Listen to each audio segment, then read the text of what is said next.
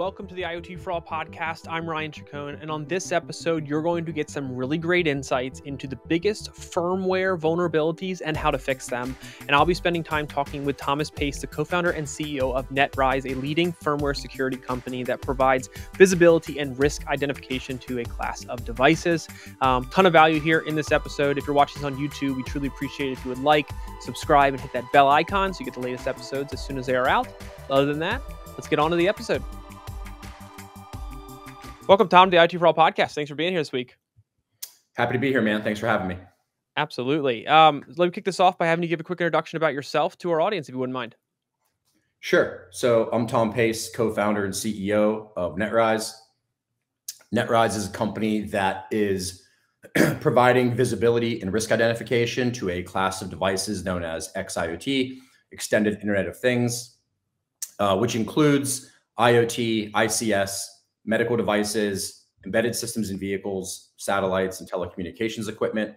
And we provide that visibility and risk identification by doing scalable automated firmware analysis. Fantastic. One thing I want to ask you real quick. So when it comes to firmware analysis, how has that kind of just historically been done? You know, why is it a focus for you all, and kind of what's the value when you're talking about doing that at scale?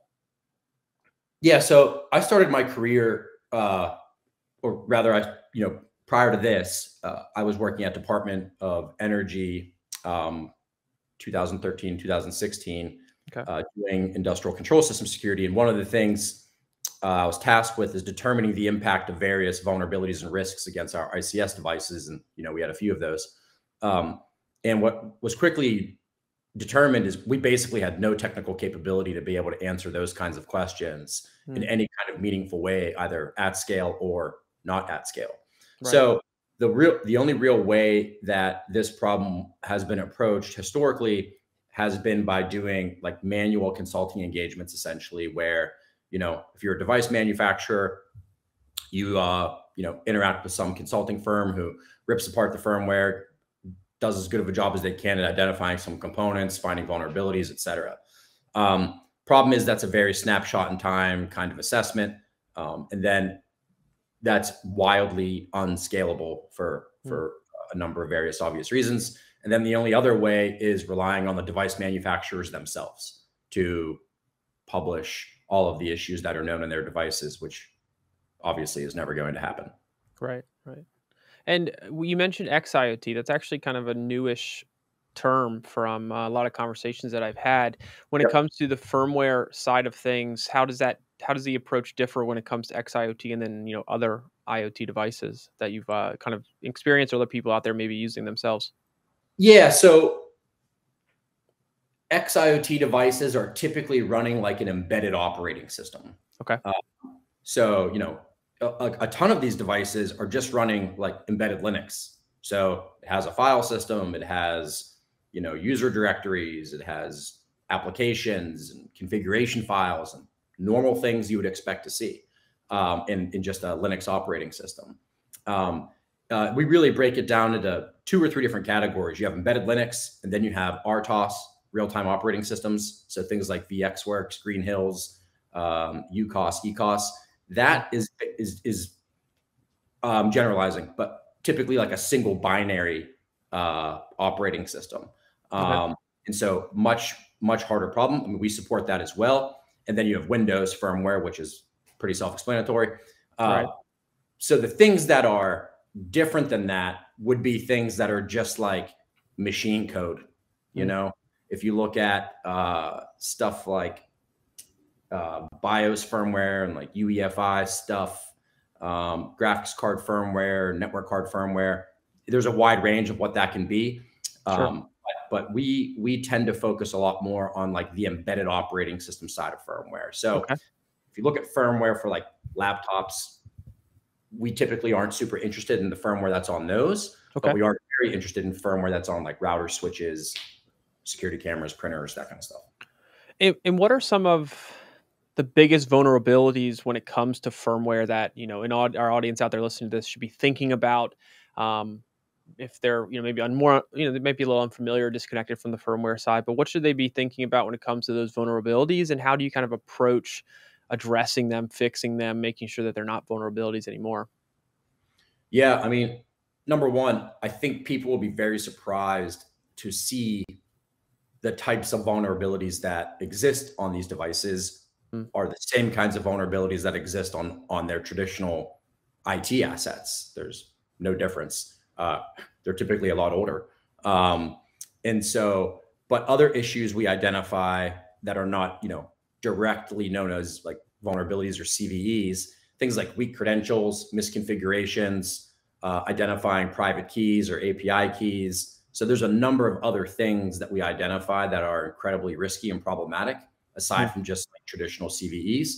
And so in terms of how you go about addressing those, really depends on the persona. So if you are a device manufacturer, obviously you have a number of additional things that you are able to do to remediate or mitigate those vulnerabilities as compared to an enterprise customer who has purchased your device, who is not able to update the code at their leisure. Technically you could, but then you void the warranty and you cause a bunch of other problems for yourself. So if you're a device manufacturer, you can update the components, you can add in other mitigations and things like that. If you're an enterprise user, you can apply pressure back to your device manufacturer. You can apply the latest firmware updates. You can segment those devices in some capacity, apply additional monitoring capabilities around those devices, leverage a platform like ours for like third-party risk management and procurement purposes. We've seen that. So a number of things you can do on both sides. Fantastic. And what is like, I guess, if you were to talk somebody through kind of the process you go through when it comes to analyzing the firmware, what does that process look like timeline wise? How does that usually go? What's involved from the company that you're working with side versus what you all handle? Like just kind of at a high level, I'd love to learn more about that. Yeah. Once again, I'll break it into the two different categories. So if we're working with device manufacturers, in a significant number of those scenarios, we can come to the first meeting we have with them with their firmware in the platform already, because it's just available on the internet, or we've gathered it from some other location, right? Or we bought a device and ripped firmware off of it, whatever. So it's very easy to get a hold of the firmware by downloading it from publicly available sites or support portals or whatever it is. And so we just upload it into our platform and, there's so many things that depend on processing time, but for the average size of firmware, you're looking at, let's call it between 15 minutes and an hour, maybe. Okay. Some stuff takes a very long time because there's like 100 file systems or something crazy. Sure. But if we come to that without that, from a device manufacturer perspective, very easy. They have all of the firmware in some repository or something, and getting that set up for them to upload firmware, I mean, literally takes like 5 minutes. It couldn't be an easier process. For the enterprise customers, there's like an extra step. And that step is you need to identify the devices you care about and identify the firmware versions of those devices. And once that happens, we can work with them and say like, okay, we already have that firmware, or we need you guys to go download that firmware from the support portal and then upload it to us. So that's the two basic routes to get firmware to us. I mean, they take very, very limited amounts of time. Fantastic. One thing I kind of slight transition. I know we were talking about this before we jumped on here, but it was talking about software bill of materials and kind of what that means, how that's generated, and how when you're doing that for firmware, it is kind of tough. I think that's something to shed some light on. I'd love it if you kind of talk through why generating a software bill of materials for firmware is tough, what those challenges are, and then at the end of the day, like, obviously it's important to do it, and what is the real value there? Yeah, so the reason it's challenging is because you have a huge problem at the front end. And that problem at the front end is what is generally known as extraction. And what we mean by that is not extraction of the firmware from the device. That always gets confused. What we mean by that is extraction of basically something we can analyze from the firmware image. Now, some firmware images have nothing. There's nothing to extract. It's just like a regular old file system and we're good to go. However, lots of firmware has like proprietary compression algorithms or proprietary file formats, or this file system isn't a file system we've seen before. They might be leveraging encryption which I use that word. I'm probably giving it a bit more credit than I should. Sometimes like, people just like XOR things and they're like, it's encrypted. And we're like, okay.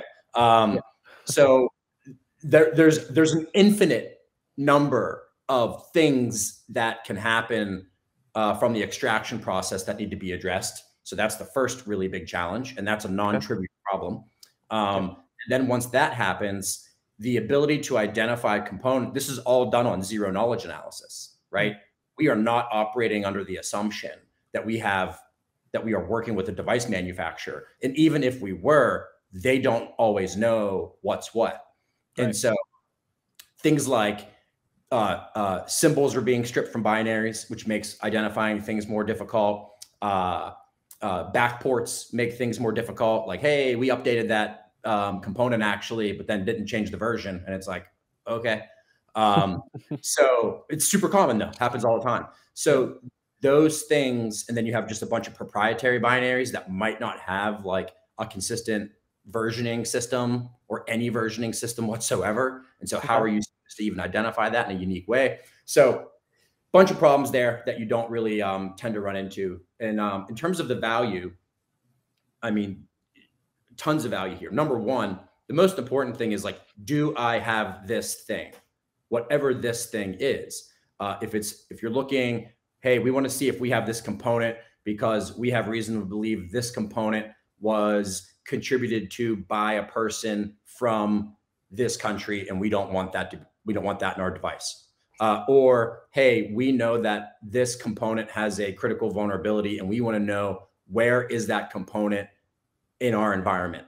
Answering that question right now is totally impossible for enterprise users. It's impossible. They have no way to do it. The only opportunity they have here to get that question answered is by reaching out to every single device manufacturer of every single device they have in their environment. And the overwhelming majority of those device manufacturers will not be able to answer that question for them. Fair enough. Okay, fantastic. Let me ask you another question about when it comes to device security and kind of challenges as it connects to that. From your all's perspective of things and the stuff you deal with on a daily basis, where do you kind of see, or how do you kind of approach device security? I guess we can start there. Yeah, I mean, we really approach this problem in the same way you approach just about any other cybersecurity problem. The first step has to be getting visibility. And the way you get visibility to this problem set is the best way to do that, in my opinion, right now, is generating a software bill of materials. Now, there are other things that are important that are not included in a software bill of materials. As I mentioned, like private keys, weak credentials, et cetera, et cetera. So it's not just about an SBOM. There's no silver bullet, as always. So once you have the visibility, now you can do all of these other things: vulnerability correlation, are exploits available? Should we change this password? Should we delete this username? Should we update this private key? Like whatever it is. But you can't do any of those second order actions until you have very good visibility into what's actually present on these devices from the firmware. Gotcha. Okay. Very cool. Last thing I wanted to ask you, kind of as we wrap up here, is around the other challenges that you see in the space. You have a very unique perspective that you're coming to IoT devices, XIoT devices from. You're looking at the space from probably a different lens than a lot of the people I've spoken with. I love it just to kind of hear, as we're into 2023 now, what are some of the biggest challenges you're seeing companies that you work with kind of struggle with or battle against, and kind of just your thoughts on that. Yeah, I mean, as it relates to this space, I think a big problem that companies are going to have to come to grips with is we are generating a significant amount of net new data that they did not know was there. And we know that, and we understand that. And so we've taken actions to attempt to soften that as much as we can by doing things like enriching our vulnerability information in a bunch of different ways to allow people to prioritize those in ways that make sense, outside of just what's available in the NVD, which is nowhere near sufficient to do proper vulnerability prioritization. So that's going to be one of the bigger challenges. Firmware acquisition is always going to have some edge cases that need to be addressed. So those would be a couple of them. Also combining, this idea of outside in and inside out. Outside in companies might be like Armis, Dragos, Clarity, Zoom, like those kind of people. And then inside out would be someone like us. And so that puts the whole picture together for you. It's like having a network intrusion detection system and EDR, right? Which everybody agrees you should have both at this point, I think. So we're really just applying that same kind of thought process to a class of devices that has basically been ignored forever. Fair enough. Okay, awesome. One thing, just because this is like an episode we're doing earlier in the year, I just want to get your kind of just quick raw thoughts on things you're most excited about going into, as we're into this new year. We talked about challenges, we talked about a lot of stuff today, but just like breaking away from that, is there anything from an industry perspective as a whole that you're most looking forward to? Or it could be more drilled down to the kind of the world that you focus on a daily basis, but just out of curiosity, anything that comes to mind? I mean, we are seeing a ton of traction in this space. Companies coming to us saying like, hey, customers are demanding this and demanding that. So what I'm excited about is kind of I don't know what the best way to say it is, the mainstream acceptance of this kind of solution. It's a really kind of rewarding thing. I mean, 2 years ago, the word SBOM wasn't exactly the most well-known piece of nomenclature. And now that's like all anyone talks about, for better or worse. And so, that's what's really exciting to me, is like to see the momentum that is picking up around this problem is just like, it's funny when people say to me things like, wow, you like really timed this well. And I was like, yeah, I sure did. I wish I could say I had that. Take credit for it, right? You took credit for it. Yeah, right. Exactly. That's never how it goes, man. You always gotta, the harder you work, the luckier you get. So you're putting yourself in the position, from your experience and background, and then, finding an opportunity to start a company to solve a particular problem, and that particular problem continuing to get bigger and being something that really needs focus and attention is what you were putting yourself in the position hopefully to capitalize on, assuming that your thoughts on that were right. And if, and it seems like that there's a lot of need for this. So that's, but you're right. It's the harder you work, the luckier you get. So, but I don't think it's all luck. No, there's a little bit of other stuff in there. For sure. Well, Tom, thank you so much, man, for taking the time. We've had, I think, maybe one or two guests in the past that have talked about firmware, but to the level that you've been able to dive into it today, and I know the work your company's doing is really much needed and very fantastic stuff. So I really push all of our audience members to check out what you have going on, and hopefully we can do more stuff together, and definitely have you back to talk about further topics throughout the year. Happy to, man. Thanks a lot for the kind words, and I appreciate you having me on. Sounds good. We'll talk soon. All right. Bye-bye. All right, everyone. Thanks again for watching that episode of the IT for All podcast. If you enjoyed the episode, please click the thumbs up button, subscribe to our channel, and be sure to hit the bell notification so you get the latest episodes as soon as they become available. Other than that, thanks again for watching, and we'll see you next time.